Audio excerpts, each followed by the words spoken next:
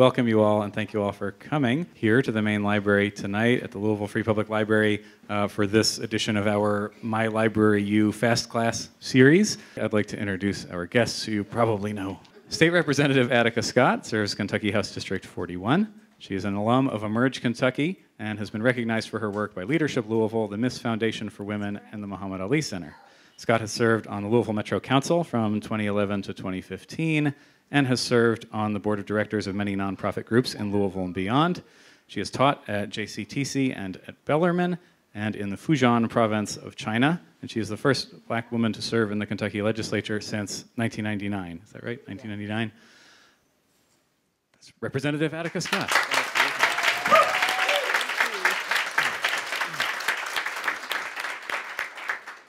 And Representative Nima Kulkarni serves District 40. She moved from India to Louisville as a child. She attended the University of Louisville for both a BA and an MBA and the University of the District of Columbia for her JD. She is the owner of Indus Law Firm, specializing in immigration, employment, and business law. She is on the board of several nonprofit organizations dedicated to economic development and the empowerment of women and immigrants. And she is the first person of Indian American heritage to serve in the Kentucky legislature at all, right? So please help me welcome both of our wonderful guests here.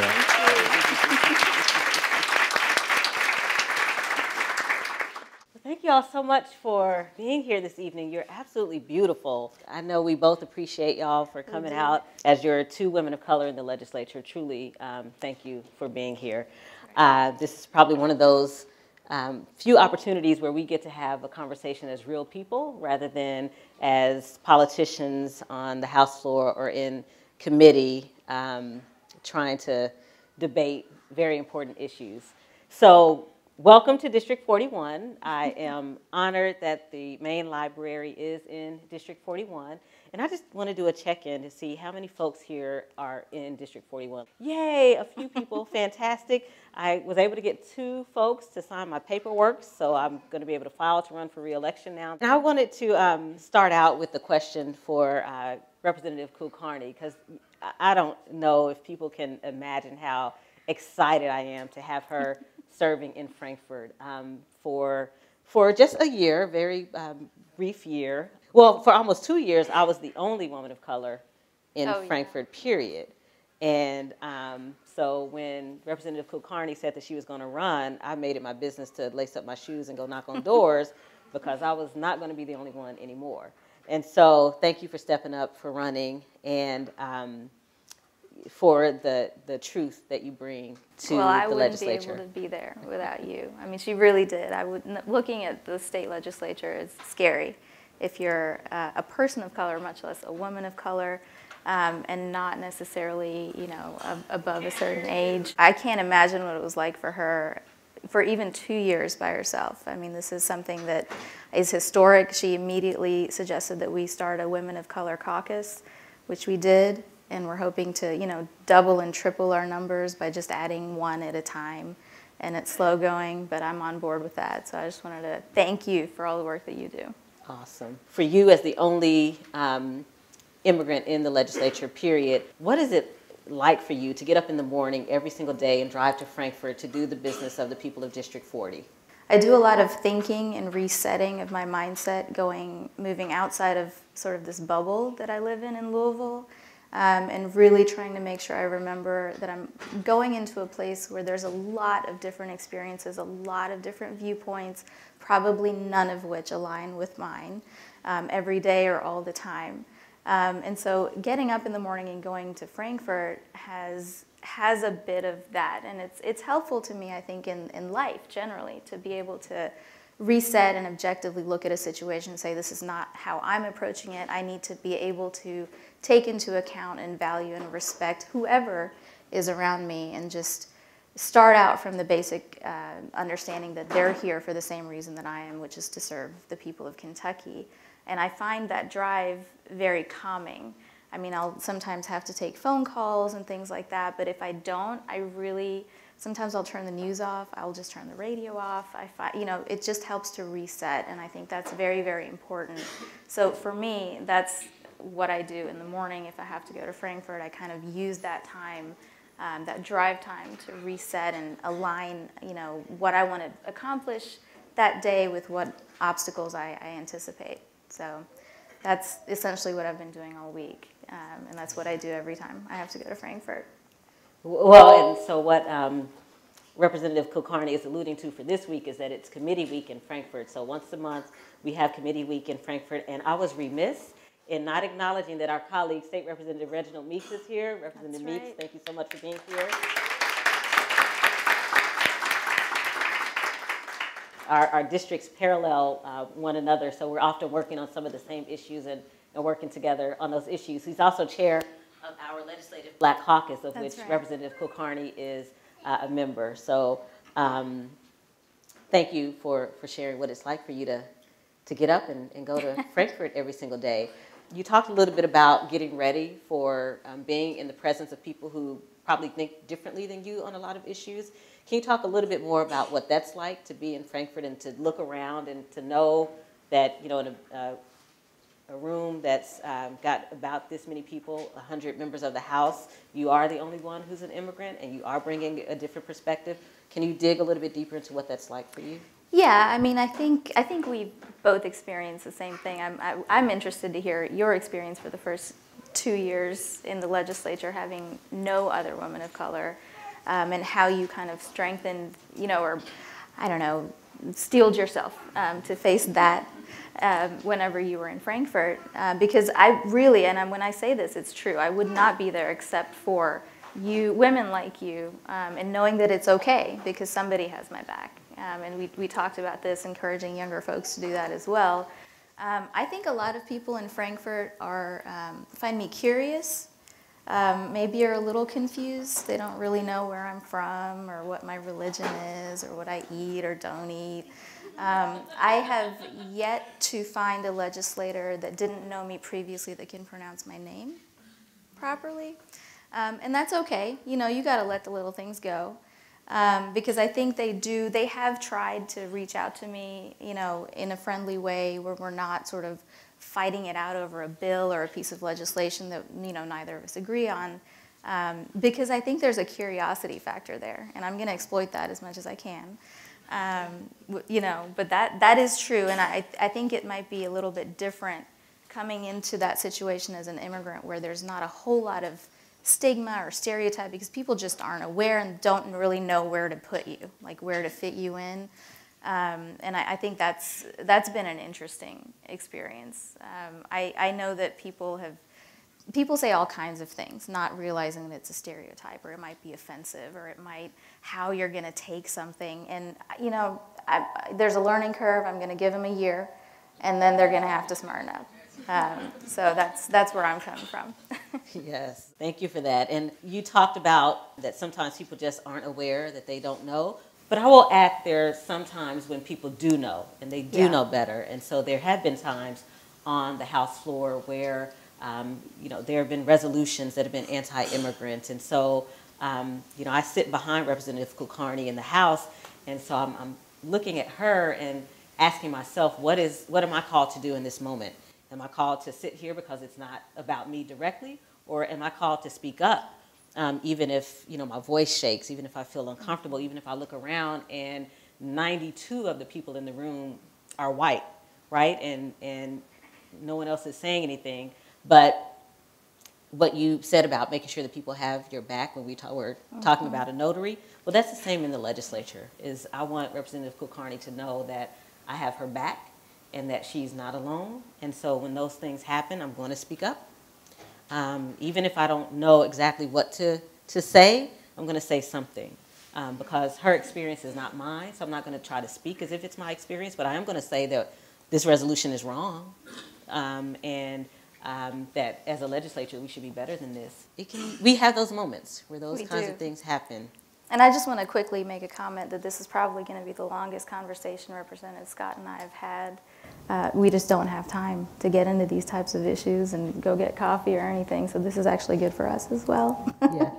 And I did want to sort of follow up on that. You and Representative Meeks, you all invited me to join the Legislative Black Caucus. I'm not black, I don't know what that experience is like, and I would never pretend to know what that experience is like.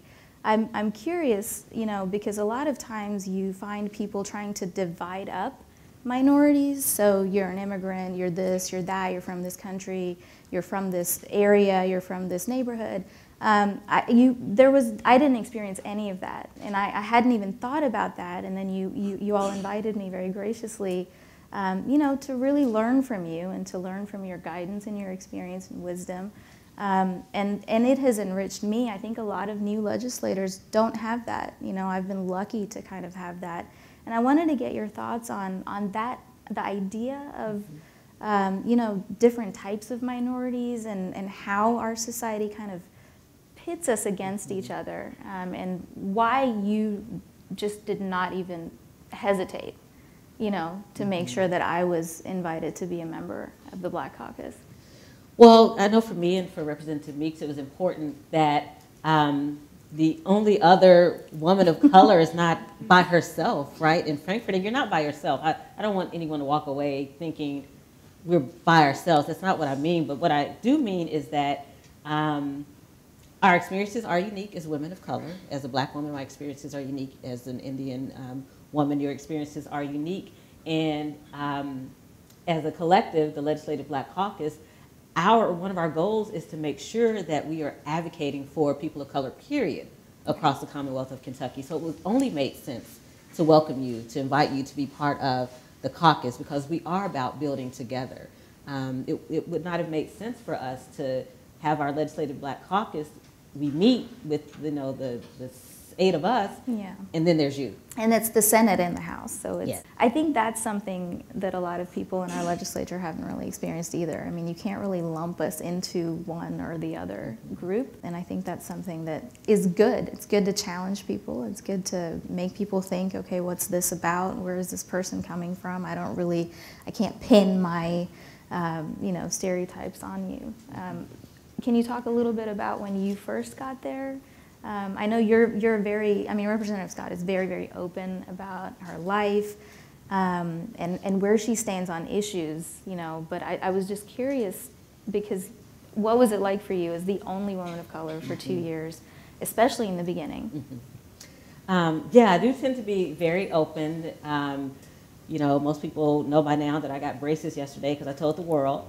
And then she went right on television, right to live television. Like an hour or so later, Representative Kulkarni and I were on WHAS 11 talking about tonight.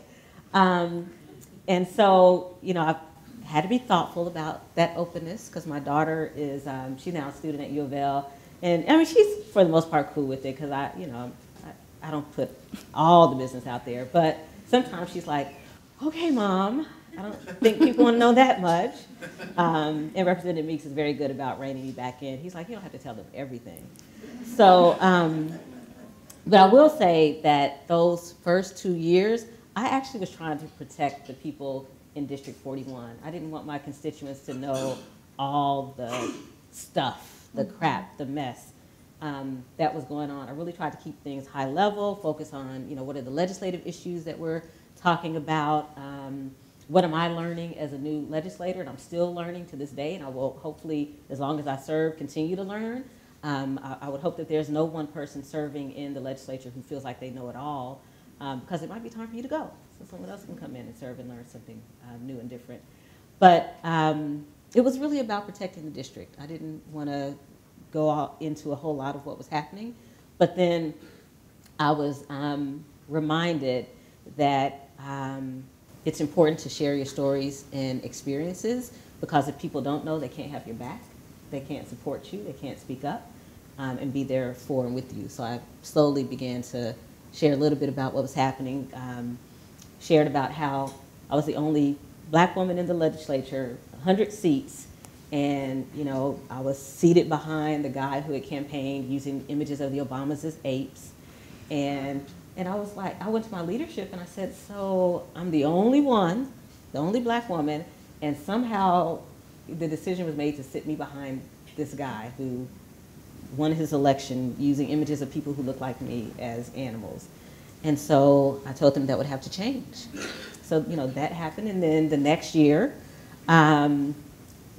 or actually that same year, we were debating an issue around neighborhood schools and ending busing. And I remember being the only black person who had stayed for the education committee meeting and having someone say, well, if we don't end busing, we're going to have these urban kids who are going to be walking around shooting up drugs and shooting people. I was like, so I'm looking around, no white people are saying anything, and the guy was white. So I challenged him on it. I was like, how dare you? You know, how dare you? Because we know what you mean by urban.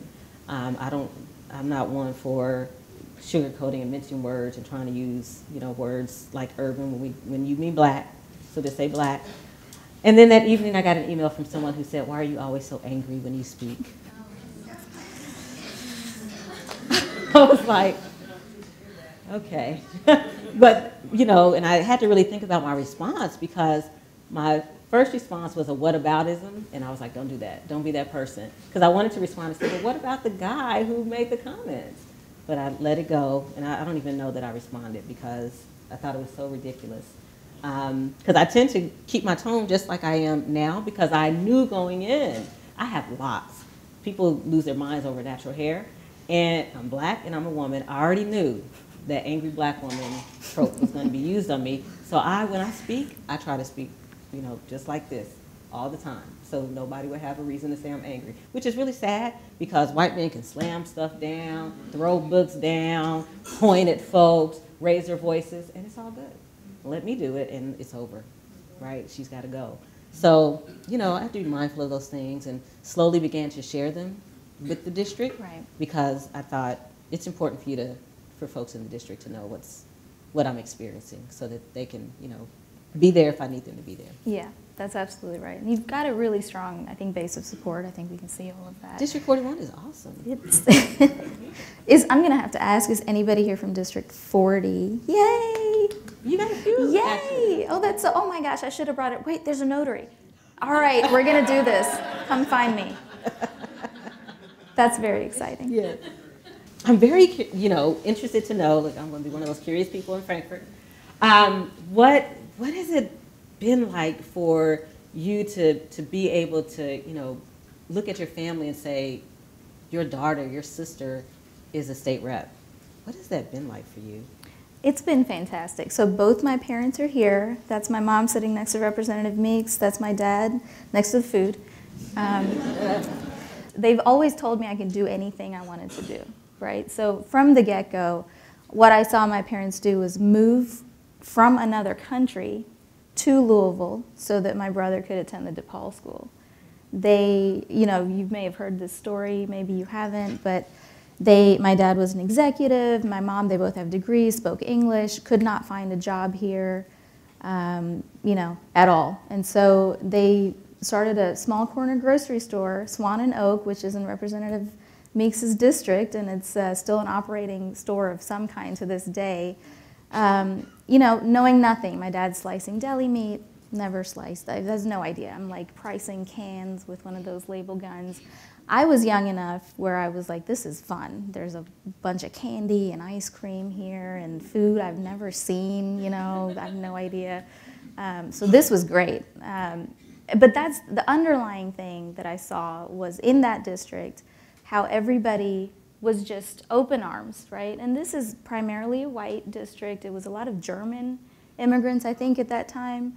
A lot of older people, and so we would get sent out with our little grocery baskets to deliver groceries to the elderly neighbors that were kind of right around the store, and they felt fine sending us there. It was just me and my brother, you know, we were little, and that's what I remember about growing up, and learning about how you can go from something to nothing and then build something up all over again. I mean, that's the American dream. I mean, not to be cliche or anything, but that's exactly what it is. And so that's what I know about being an immigrant in Louisville. That's what I know. And coming back, I moved back in 2010. You know, there's a change, obviously, we've seen in the past few years.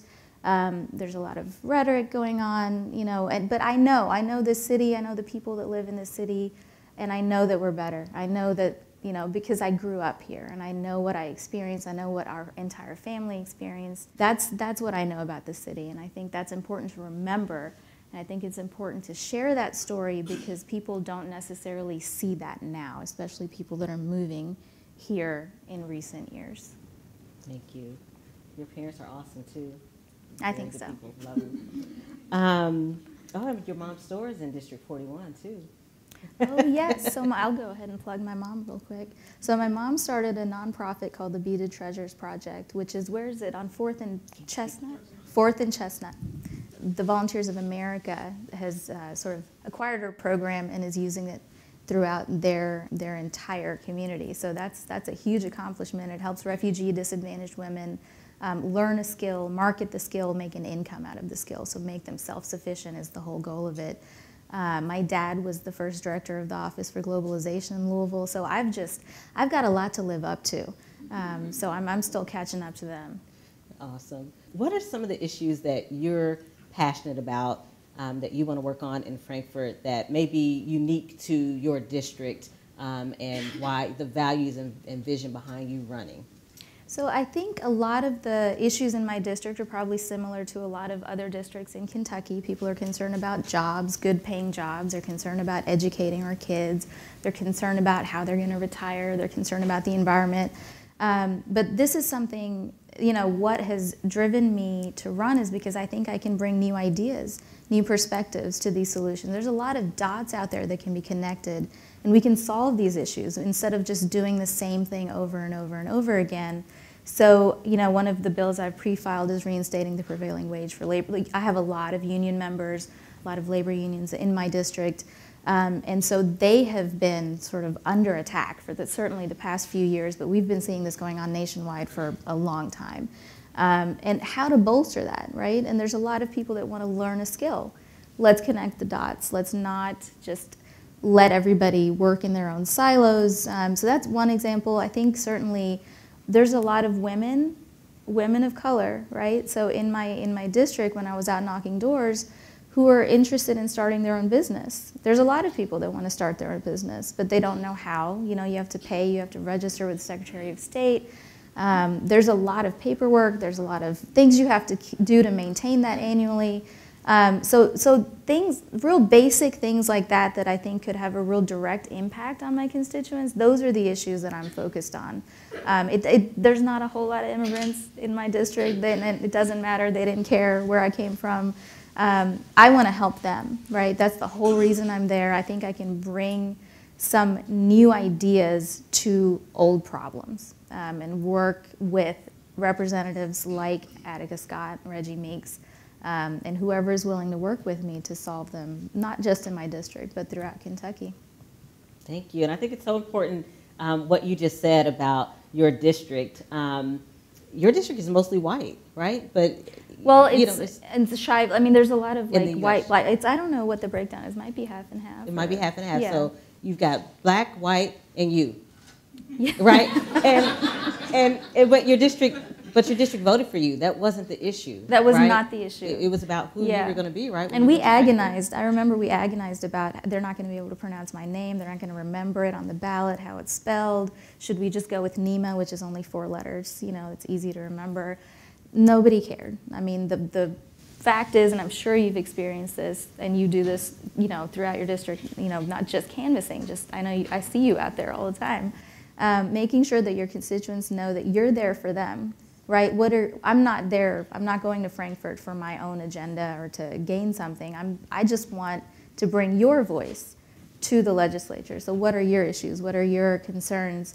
And I think that's what public office is about. It's a public office. We're public servants. It's not about us. It's about making sure that we are representing our constituents. So I think they didn't care in the end. They cared that I showed up, I knocked on their door. They might have been a little confused. A lot of people were like, are you the candidate? Are you knocking for the candidate? How old are you? But once I started, talking about stuff, I think they realized that I was sincere, that I really meant what I said, and that I was just trying to help. And that's, in the end, I think that's what did it. Yep. And she'd be the long-term incumbent. So if you're thinking about running for office and you have a vision and you've got support and you've been talking to people about it, do it, right? Please don't let anything hold you back, because these seats don't belong to us. We are temporary That's right. occupants until the folks in our districts decide they want someone else, or we realize it's time for us to move on.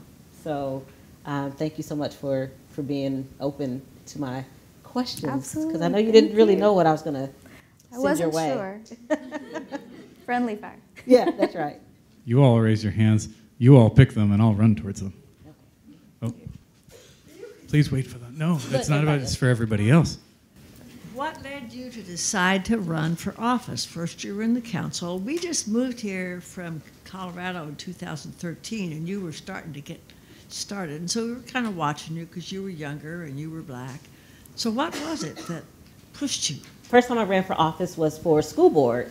Both my kids were in Jefferson County Public Schools, and there are 7 members of the board, and I think maybe 2 had kids who were actually in the school system. So I was like, oh, I'm a mom. Well, it hasn't changed that much, y'all. That was 9 years ago. I was like, I'm a mom, and there aren't parents like me who are on this school board. So I got together with some of my friends to say, okay, we all were around each other's kitchen tables for about a year to say, okay, what offices do we want to run for? We didn't feel like we were being represented in both local and state office. And after a while, they decided that I should be the person to run for office because I had the fewer skeletons in my closet. My choice of friends. And so I ran for school board, and I didn't win, which was okay. You don't have to win every election. I think it's great when people are like, I've never lost an election. That's fantastic. I have, and I'm a state rep now. So I'm trying to be nice. But then I served on Louisville Metro Council, which Representative Meeks served on when it was the Board of Aldermen, and didn't win my reelection to council. And then for a year after that, State Representative Mary Lou Marzian, if you know her, she's the best. For a year, she was on my case. She said, we need you in Frankfort, and we have someone we would like you to run against. She said, if you need to move, so you can be in this district. I was like, oh, I don't do that. I talk about people who do that, because I think it's a terrible thing to do. But lo and behold, because of redistricting, I ended up being in that person's district. And right? Things happen for a reason, I believe. And so I ended up running in 2016, and we were running against a 34-year incumbent. Who were you running against? Former Representative Reiner, Tom Reiner. Had been in for 34 years, so, was also a Democrat, so we primaried him. Of course, we don't like those things, apparently, as partisan people. But, I'm also not a all-in for Democrats kind of person, because we have a lot of issues and we have to do a lot of work to be a better party. And so I'm one of those people who push to say, let's do better. And one of those ways we needed to do better was to have a representative who represented the entire district, not just people who align with their vision and values.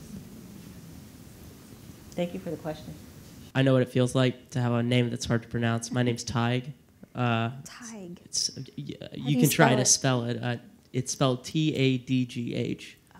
So that's Old Irish. But I was going to say So I want to say 2 things before one thing before I ask my question. So I follow a lot of left-leaning politics, especially with the Democratic Party.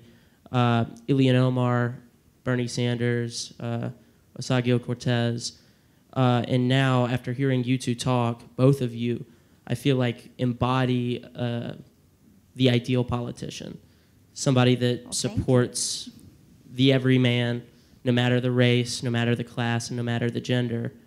And I want to say that's commendable, especially with some of the things that our president has said at rallies.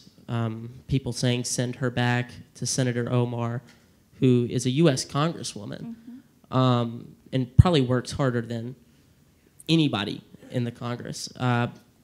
So I want to say that even with the climate, thank you for coming out here, thank you for running, and thank you for representing the American people, regardless of race, gender, anything I mentioned before. So seriously, thank you guys.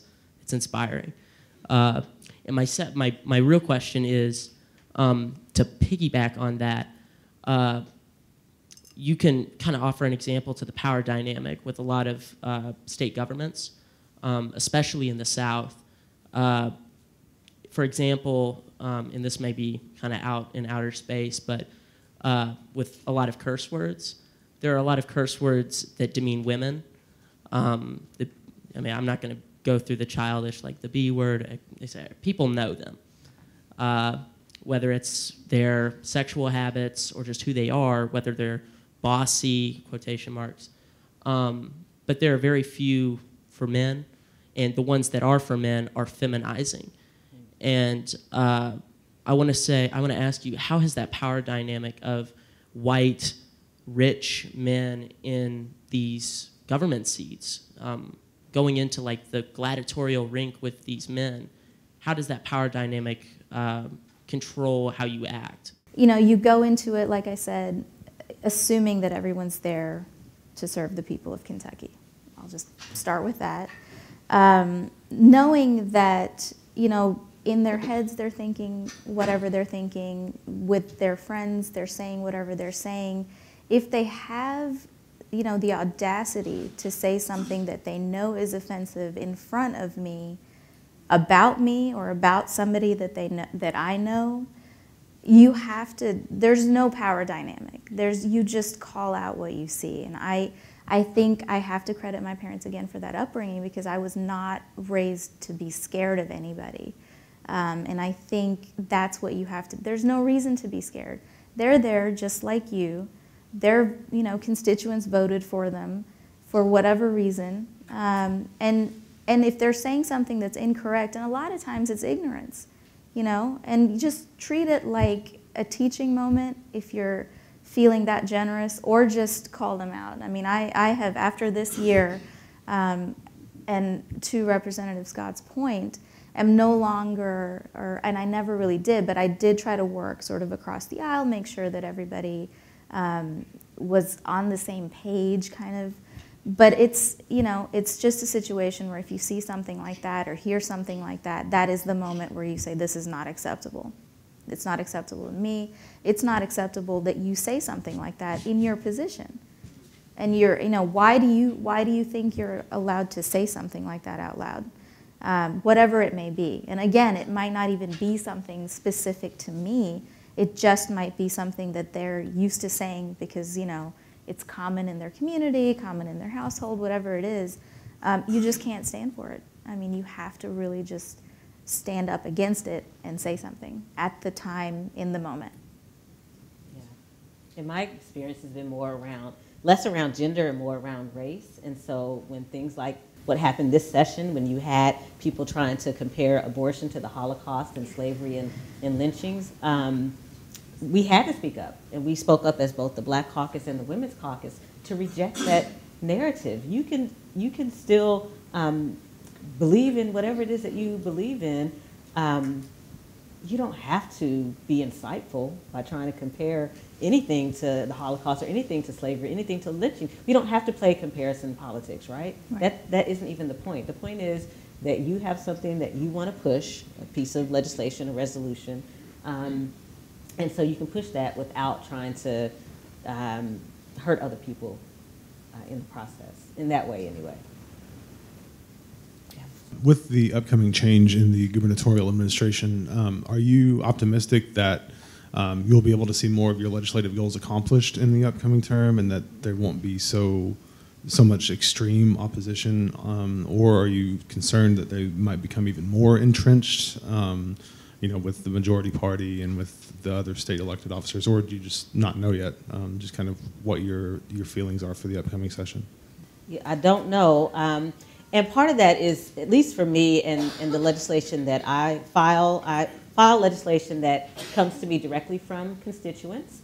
I file legislation based on what I'm observing is important in Jefferson County or in Kentucky, and also based on just paying attention to what's happening in Frankfurt and where we're going and where we need to try to stop some things before they happen, or where we need to open up doors of opportunity.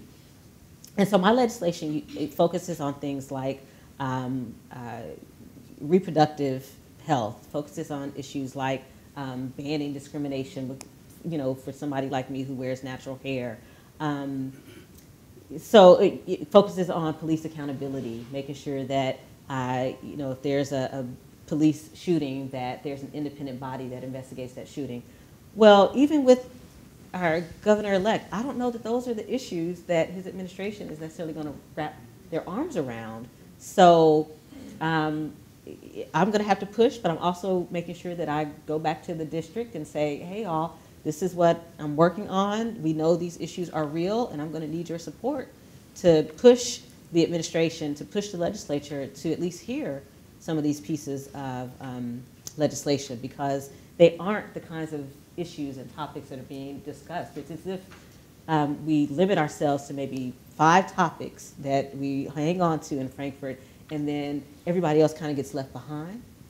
So I'm trying to make sure that I file legislation that brings people along with us. And so banning discrimination is one way that you bring people along so that people don't get fired, which I've had stories shared with me of people getting fired because of their hair. So, but no one in the governor-elect don't look like me, and so their experiences haven't been that. So it's also going to be a lot of education that I'm going to have to do, and I have been doing in the 3 years that I've been in Frankfurt, is educating people about why the issues that I'm advocating for are important.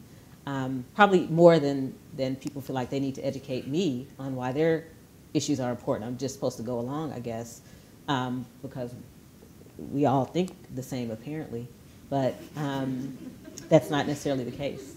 So I'm cautiously optimistic because I think a lot of things that the prior governor started, didn't quite finish, or whatever his priorities were, are no longer going to be priorities under this administration. And I will bring up, the Medicaid expansion. We're not pursuing that waiver anymore. I served on the Public Assistance Reform Task Force. I was the only woman and the only Democrat on that task force. And the idea of it was to find reasons to increase work requirements, to make sure people had drug screening, and just really stigmatize and continue to stigmatize, I should say, and just make it harder for people to get the help that they need at a point in their lives when they need it the most. And so we had a lot of meetings, and everybody that came and spoke to us was saying the exact opposite, right? This is not what we need to do as a state. This is bad for Kentucky families. It's bad for everybody. It's bad for the government, bad for the economy, on and on. And we had our final meeting yesterday, and I think that was something that the prior governor really pushed for, these work requirements, this drug screening for public assistance. And, just all the wind out of those sails is essentially what happened. So there's no appetite for it, is what some of our, our GOP colleagues have said, because that governor's gone. So I'm seeing already changes, priorities that are not going to be pursued, and so I'm cautiously optimistic. That being said, we are in Kentucky, and there will always be like those 5 issues that are, sort of button pushing for certain constituents, and I don't think we're going to necessarily get away from that, for a long time. So being women of color in the workforce and experiencing like racism and misogyny, how do you sort of learn to become diplomatic about, or not about it, but when you experience it and not sort of, speak out of an extreme sort of like passion you have against that, and just like how do you build yourself up to that? Because I find myself struggling as to like how to respond diplomatically and not lose my job. So yeah. So I view a situation like that as, and this is not how it should be, but you have to be the adult in the room. Right, and that's kind of how I view it. So like Representative Scott said, she always speaks in these measured tones, says things very deliberately, gets her point across strongly, but pragmatically, in a very focused way. And that's what we all try to do, and we have to, because again, we cannot sink down to whatever level, is the level that has antagonized you. And I find that if you just if it's just a smooth, blank facts or whatever the conversation is, that's a lot more effective, or has been. And I'm an attorney, so maybe that's got something to do with it. I mean, you just have to do that. I'm an immigration attorney, so you have to do that like in a hostile kind of environment. But you have to be calm. You have to just be the one that is rising above that situation.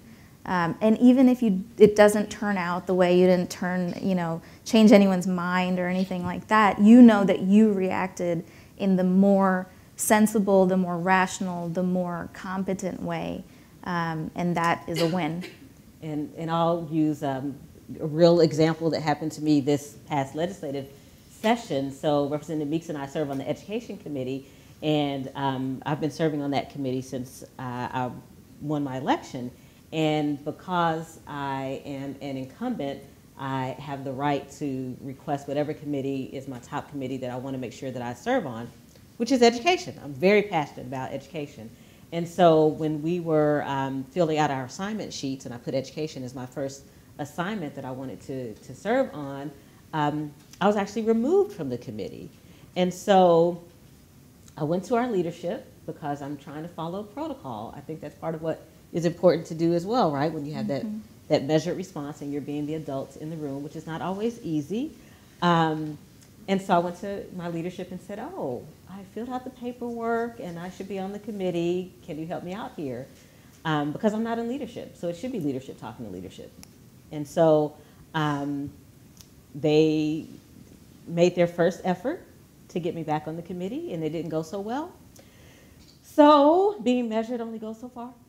So I then decided to do a screen shot of where I sent my email with my paperwork 10 days before it was due, requested to be on the Education Committee, and I posted it on social media because I wasn't going to do this by myself, and it wasn't working with leadership, so we obviously needed to take it to another level.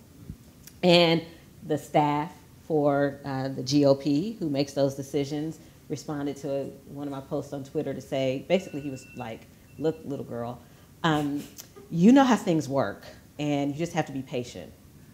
So I didn't respond because I needed a moment of prayer first. So before I could even respond, some teachers started responding, and they were like, but she sent you a picture of the fact that she sent this in 10 days before it was due, making this request, and as an incumbent, she should be on this committee. So they read him the way that they could, as only teachers can do, much better than I could have. And within a couple of days, I was placed back on the Education Committee because I had my receipts and I shared them. And sometimes we have to do that, right? Because and Representative Meeks knows this, as the total of 9 people of color who are in the whole 138 body legislature, we will follow protocol. We will go to leadership first, as we should. But if that doesn't work, then we can't allow ourselves to be diminished.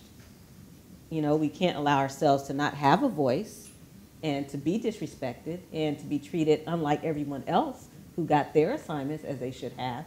So sometimes you have to figure out, okay, well, what's that next step if following protocol didn't work? But I'm always an advocate. Sometimes I'm an advocate for following protocol. I looked at Representative Kulkarni in the eyes and I was like, that's not true. You know, sometimes most of the time. Yeah, most of the time. But some of us would not be here had we always followed protocol and what That's other right. people decided was how we should operate.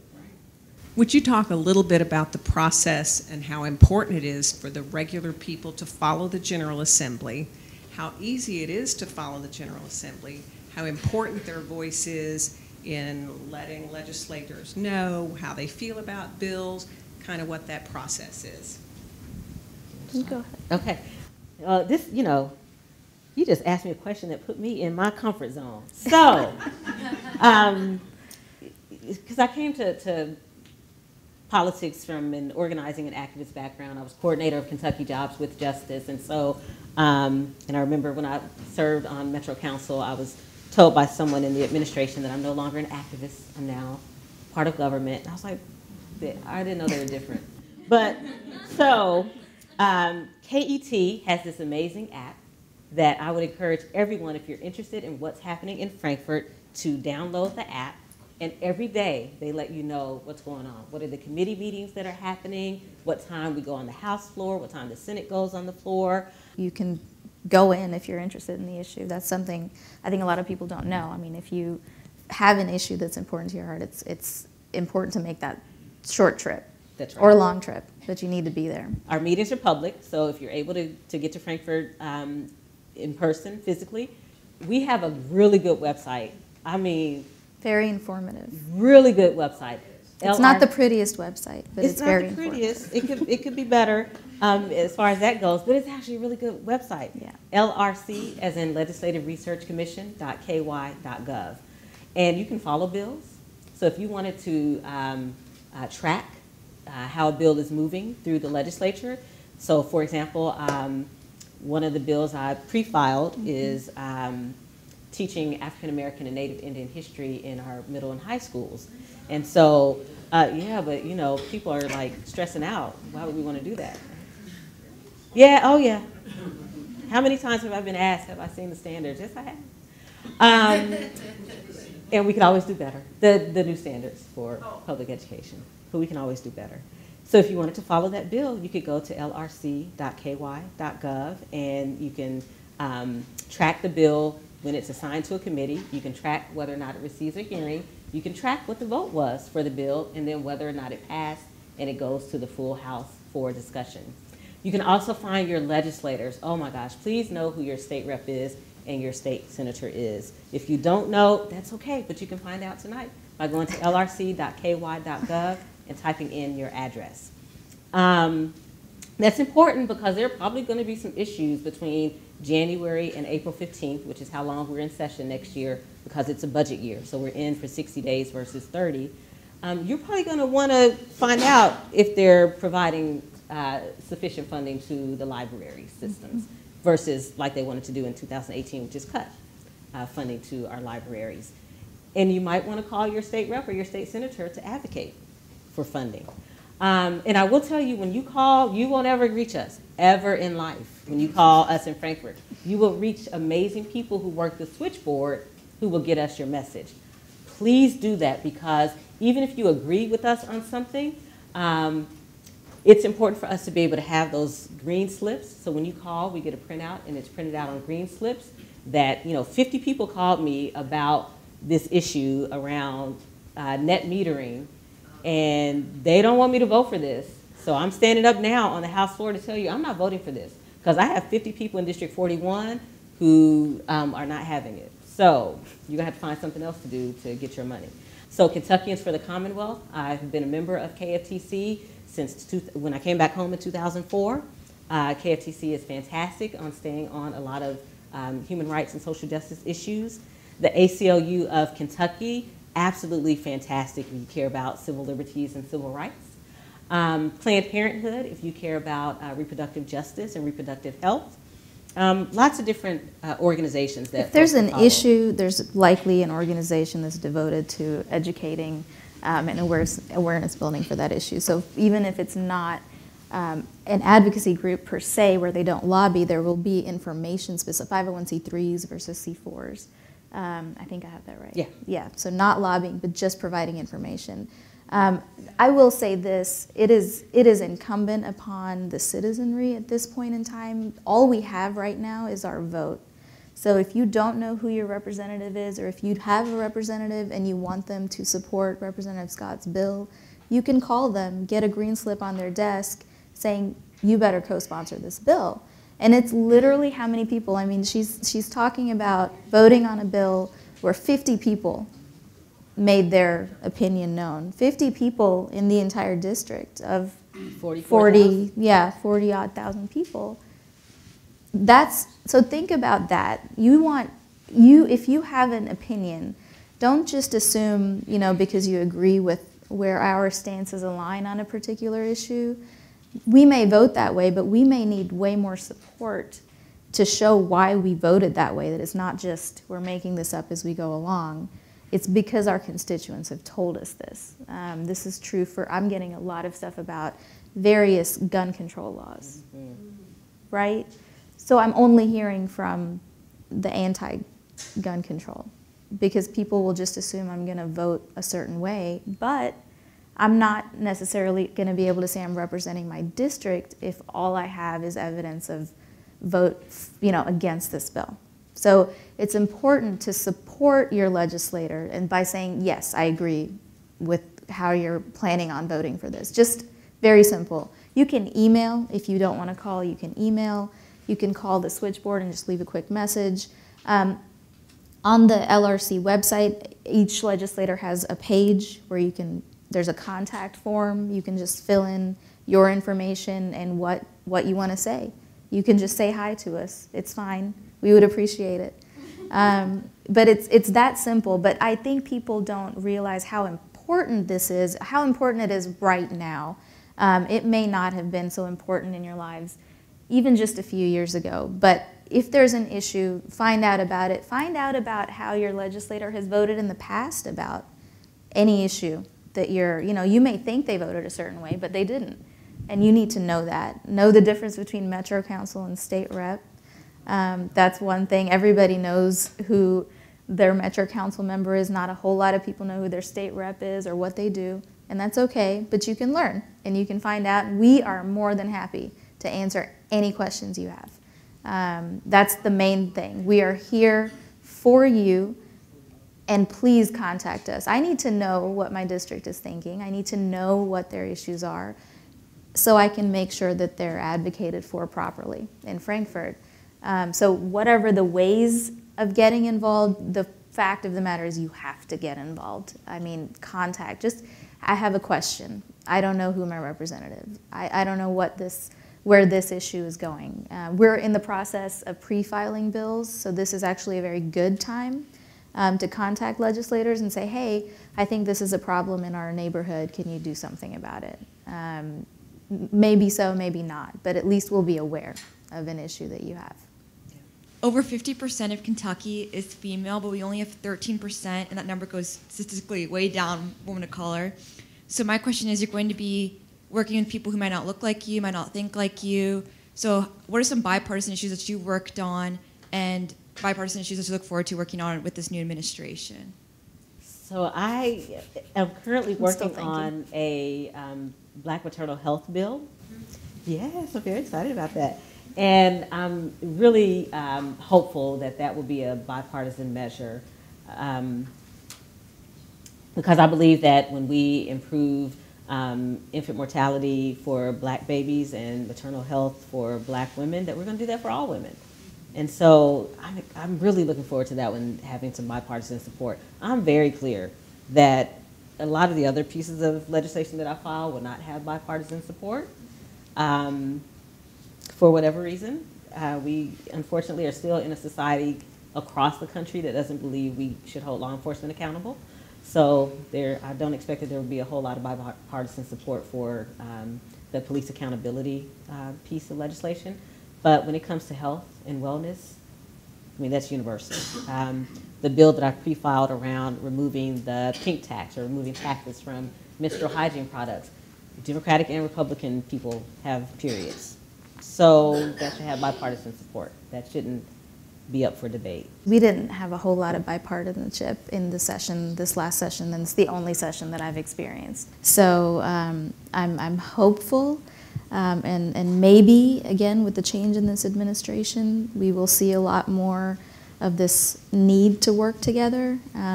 So we'll see. What is the single most important lesson that you've learned from your experiences in government, about government, or even about life in general?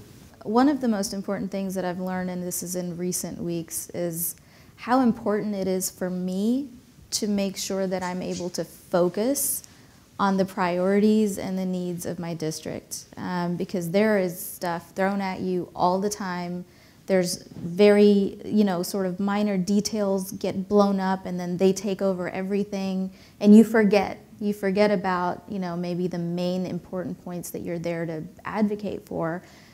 because you're in this larger fight for, Kentucky and making sure that all Kentuckians are safe and things like that. But you have to, I think that's the big takeaway for me, is to make sure that I have some way and take actual time to make sure that I reconnect and focus on the specific needs of my district. And that's always there, but to make sure that they do not ever get, sort of put on the back burner for these larger issues. And I'm going to make sure that does not ever happen going into this session, which is also why I'm pre-filing like crazy before that starts. 2 young women from Eastern Kentucky who stopped by my office to say, thank you for being the representative we wish we had. And so for me, coming from Louisville, coming from, my district stretches from Westport Road east all the way to almost Chickasaw Park west. And folks in District 41 tend to be pretty liberal and progressive, whatever that means to you. And to have those 2 young women from Eastern Kentucky stop by my office to say that just was a real grounding. It was a reminder. It was what I needed to hear to know that I was sent by District 41 to represent Kentucky, right? So I appreciate them for that, and I appreciate them for that lesson. Is it of benefit to us as citizens to also comment to those who pass legislation or who vote for legislation that is not conducive to good country health? Yes, definitely. So my first year in office, I had a woman call Frankfurt to leave a message for me. And many people, when they call, they'll say, oh, she doesn't have to call back. I'm just leaving a message. I'm really grateful for that because we have a lot going on. But she did ask for me to give her a call back. And she disagreed with me wholeheartedly on a vote that I had taken. And so we had a conversation. I said, well, let's talk about this. What's your perspective? She shared her perspective. I shared mine. And she even said to me, I hadn't thought about it that way because my life experience was different than hers. I didn't change her mind. She didn't change my mind. But we had a really good conversation. And that was important. I don't want to just call you back when you agree with me. I want to call you back when we don't agree as well so that we can figure out, where each of us is coming from. And I can learn something from you, and you can learn something from me, hopefully. That's the case. And we can figure out where we agree. So she and I probably agree on 5 things, but there's 1 of the 6 that we don't agree on. So I could create unnecessary division with someone by trying to argue or debate with them unnecessarily versus listening with an open ear and sharing my experience. And so, I may have converted her to a supporter. She wasn't a non-supporter. She just didn't agree with me on that particular vote. So I may have converted her to a supporter on all the other things, but we just aren't going to agree on this one. And that's okay. We don't have to agree on that one. So I would very specifically welcome comments from people that don't agree with me. I represent District 40. I'm a Democrat, but there are Republicans and independents and just non-engaged, jaded citizens in my district, right? I want to hear from all of them, right? I don't know what you're thinking when you hear about an issue. I don't want you to assume because I'm this party or because I look like I do or because I work in this particular job that I automatically think these things about, whatever list of issues you have.